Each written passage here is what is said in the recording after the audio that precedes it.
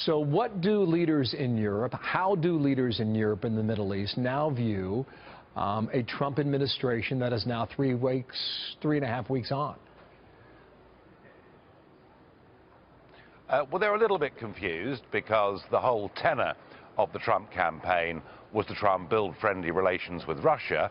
And when General Flynn tries to build friendly relations, suddenly he's gone.